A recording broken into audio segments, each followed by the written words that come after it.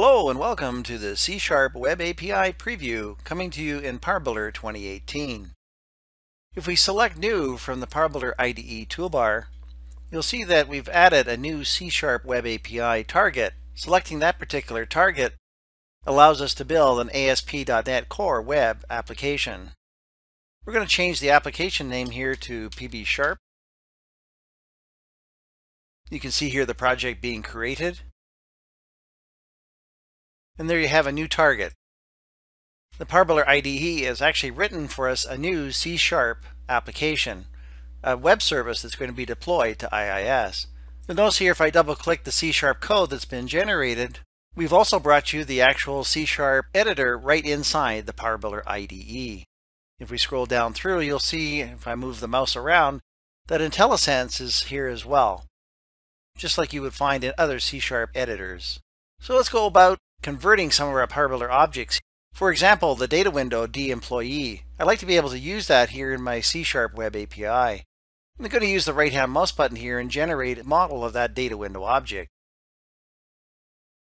You notice now if we expand the target, we'll see that there's a model folder. Inside of that is Employee C#, which actually defines the data window itself. You'll also notice that building this target, the PowerBuilder IDE has also written for us an employee controller C# code that we need to modify in order to use the C# data window. And notice what we need to do now is very similar to PowerBuilder. We need to instantiate a data store. So we do that by using the declaration, data store DS, and then we do a new data store.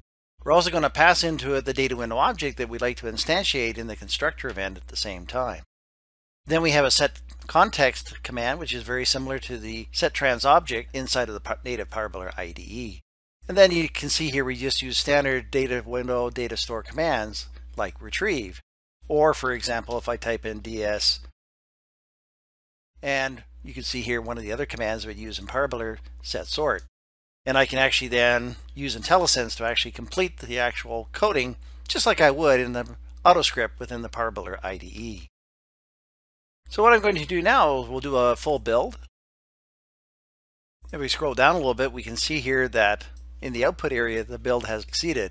So let's go ahead now and run the actual PowerBuilder 2017 R2 client. This is a native PowerBuilder application. As you can see here, it's calling the actual IIS instance web API Appeon.com. And when it does that, it's actually calling a PowerBuilder RESTful web service. We're actually going to go in now to the RESTful client native PowerBuilder application. We're going to change this to localhost, and we're going to change the actual instance of that within IIS to PB#. And now we're going to execute the actual C# Web API object that was deployed to IIS. Pressing the Call Web API button, we can see here that we're actually calling that particular object. It's instantiating the data store, returning at this point a JSON result set. That JSON result set from the middle tier was then populated here by the client and into the data window primary buffer.